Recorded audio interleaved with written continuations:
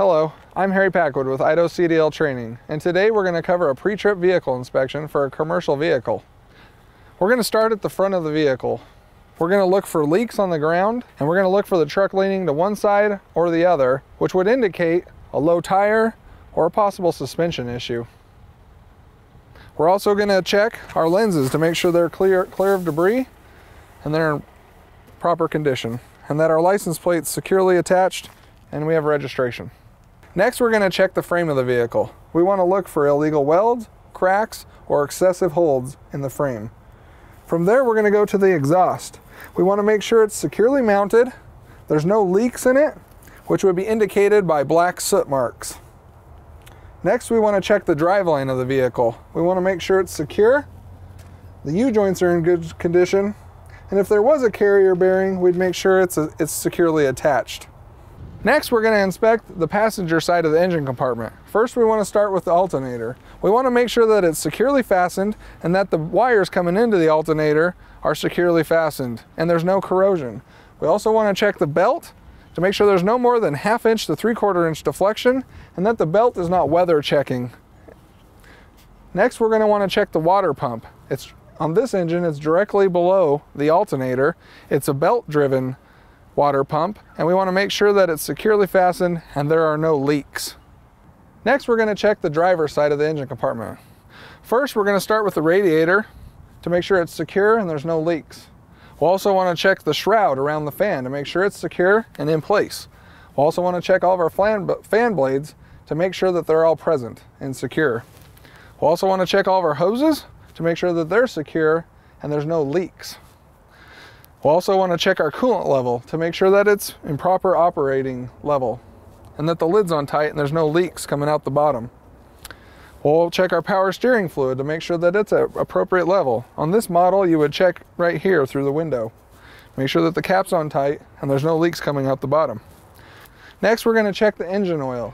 We want to make sure it's between add and full on the dipstick. Next, we're going to check the air compressor on the engine. This is a gear-driven air compressor. We're going to check all the lines going in and out from the air compressor to make sure there's no leaks. Next, we want to move to the steering components. We're going to make sure there's not excessive play. Our U-joints are in good condition. The steering box is securely mounted. There's no leaks coming out of the steering box or the power steering fluid reservoir. From there, we're going to follow down to the pitman arm. At the pitman arm, we're going to make sure that all the bolts are secure, any cotter pins are secure in the castle nuts, and that this drag arm is in proper condition. Next, we're going to cover the suspension. First, we'll check the suspension hangers where the springs are mounted to the truck. Make sure that all the bolts are in place and tight and everything's secure. Next, we'll check the leaf springs to make sure they're not scissoring and there's no cracks in the leaf springs and they're all present and they're securely mounted. Then we'll go to the U-bolts to make sure that they're securely mounted and there's no cracks or broken bolts. Next, we'll go to the shock absorber to make sure that it's securely mounted and there's no leaks. Next, we're going to check the brake system. We're going to start with the air brake lines. We're going to make sure that they're not weather checked, there's no cracks, and there's no leaks. And they're securely mounted to the air can and at the frame side. We're going to check the air can to make sure it's secure and there's no leaks. From there, we're going to go to the slack adjuster and the push rod. We want to make sure that all the pins are present and securely fastened. This is a single stage air can. What we're going to do is you're going to pull on the set slack adjuster and make sure there's no more than 1 inch of play. From there, we're going to go to the inside of the drum. We're going to make sure there's no cracks in the drum, no welds, and make sure we have adequate brake pad. We're going to check the tire. We're going to start on the inside and then we'll check the outside for abrasions, bulges, and cuts. Then we're going to go to the top of the tire to check for 4/32 of tread depth to make sure that the tread has an even wear pattern and that there's no chunks out of the tread and no cuts in the tire and no nails or anything like that. Then we're going to come down to the rim. We're going to check for a bent flange. We'll move down to the rim itself where we want to make sure there's no cracks or welds on the rim. Then we'll come down to the lug nuts. We want to make sure they're all present, they're secure, and that there's no cracks or rust streaks coming off the lug nuts, which would indicate a loose lug nut. Then we want to go down to our hub to make sure that it's full of oil and there's no leaks and it's secure. Then we're going to want to check the valve stem cap to make sure it's on securely and that we have enough air pressure in the tire. Next, we're going to check our mirrors to make sure they're securely mounted. We're going to make sure the door opens and shuts, the hinges are in good condition, and the seal inside the door is in good condition, and that the door shuts and latches properly. From there, we're going to make sure that our steps are securely mounted. We're going to make sure our fuel tank is securely mounted and the straps are in place. There's no leaks out the cap and no leaks on the bottom of the ground from the tank. Next, we're going to check our air lines and electrical cord on the truck side. We want to make sure that they're securely attached, there's no leaks, our electrical is securely attached, there's no cuts in the lines, there's no leaks in the air lines all the way to the trailer side, and that our electrical cord is attached and our glad hands are securely fastened and there's no leaks and our glad hand seals are in good working condition. We also want to make sure the front of the bulkhead has no holes in it or any damage, and that the lights or any reflectors are present and working properly. Next, we're going to inspect the fifth wheel of the truck. First, we'll start with the apron to make sure it's secure. There's no cracks, no welds that are broken on the apron. Then we'll go to the fifth wheel and the apron, make sure there's no gap in between the fifth wheel and apron, and that the fifth wheel is properly lubed. Then we'll go down to the platform bolt to make sure that the nut is securely fastened and the bolt's in place. Then we'll go to the release arm to make sure that the release arm is in the latched position. From there, we'll go down to the mounting bolts to make sure they're all present and properly secured and there's no broken welds. If this was a sliding fifth wheel, we would make sure it's locked in place, but it is not. From there, we're going to go to the back side and we're going to look up in there and inspect the kingpin to make sure it's in good condition and it's not bent or broken. And we want to make sure the locking jaws are also in good condition and they're not broken and they're properly latched around the kingpin. Next, we're going to inspect the drive axle of the truck. We're going to start with the brake system. We're going to inspect these brakes the same as the front, as far as the air can, the brake lines, the brake drums, and the brake shoes, the same as the front. This is a dual stage air system. With the brakes applied, the push rod and slack adjuster should be at a 90-degree angle. We're then going to chock the wheels, and with the brakes released, we should have no more than an inch of play on the slack adjuster. From there, we're going to our suspension. This suspension will check the same as the front, except for there's no shock. We'll check the leaf springs, the spring hangers, and the U-bolts the same. From there, we're going to our wheels. We're going to check the condition of the wheels, the rim, the lug nuts, and the hub the same as the front. The difference is going to be, we have a set of duals here.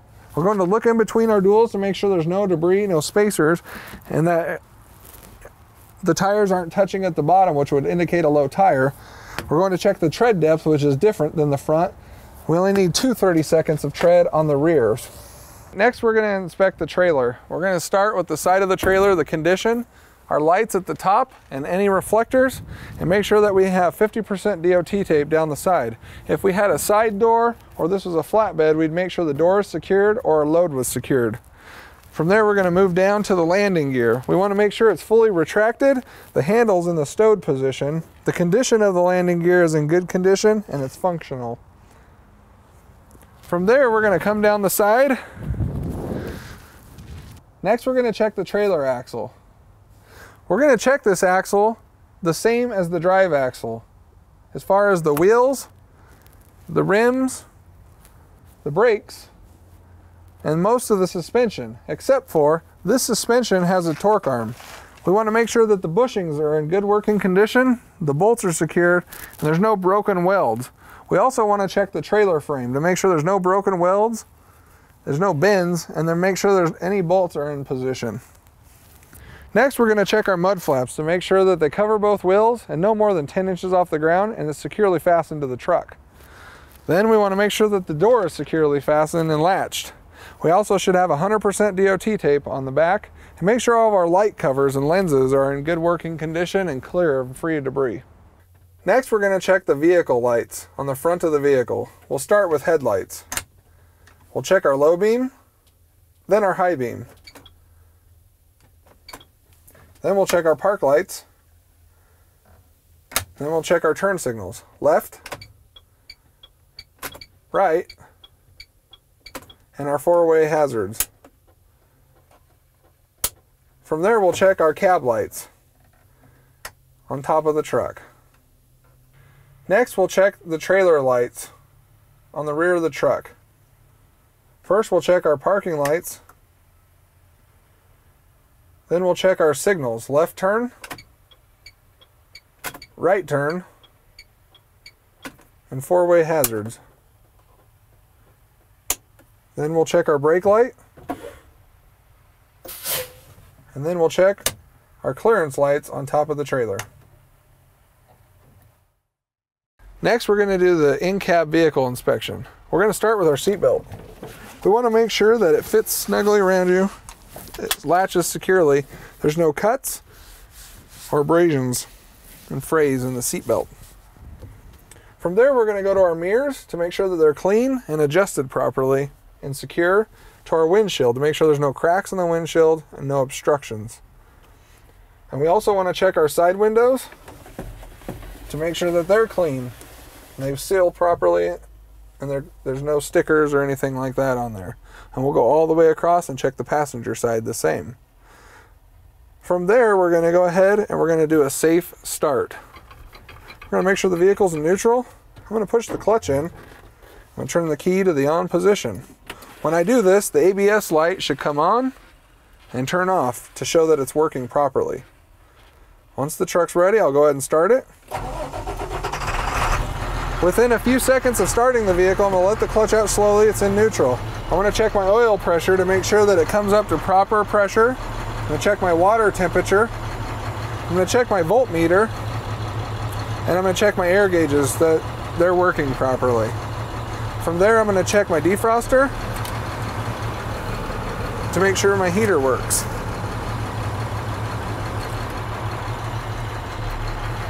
From there, I'm going to make sure that my horn works and my air horn, which this truck is right here. From there, I'm going to inspect my fire extinguisher, my triangles, and my spare fuses are in the dash. I'm going to make sure that the fire extinguisher is in the green. I'm also going to make sure to check my left turn signal is working on the dash, my right turn signal, my hazard lights, and the high beam indicator. We're also going to check our windshield wipers. We want to make sure that they work properly and the fluid sprays. Next, we're going to do the brake test. We're going to start with the tug test. I'm going to make sure the vehicle's in neutral, push the clutch in. I'm going to release the truck brake, put it in low gear. I'm going to pull against the trailer brake to make sure that the brakes are working properly, which they are. I'm going to put it in neutral, set the truck brake, release the trailer brake, put it back in low gear, make sure that the truck brakes hold, which it does. Back in neutral, I'm going to set both brakes. Now we're going to do the service brake test. I'll make sure I'm in neutral, push in the clutch, release both brakes, put it in low gear, hands off the steering wheel. I'm going to pull forward at a slow rate of speed, and then I'm going to slowly stop the vehicle and make sure that it doesn't pull to one side or the other, which would indicate a brake problem. Next, we're going to do the air brake test. I'm going to push the clutch in, I'm going to put it in low gear, I'm going to shut the truck off. Then I'm going to turn the key to the on position. I'll let my foot off the clutch. I'm going to release my brakes. I have enough air. I'm going to make sure that I have over 100 psi of air in both my gauges. Now we're going to do the leak down test, that I'm in the proper position. I'm going to hold the brake firmly with my right foot. I'm going to make sure that I don't lose more than 4 psi in 60 seconds, and I'll time that with a watch.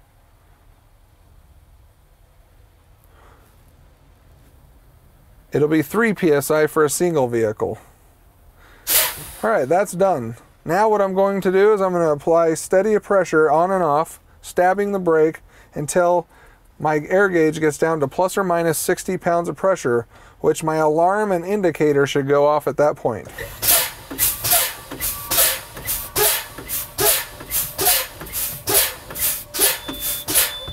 which it does. The alarm and light have indicated that there's low air pressure. From here, I'm going to keep fanning the brakes until between 20 and 45 psi, which my TPV valve should pop out.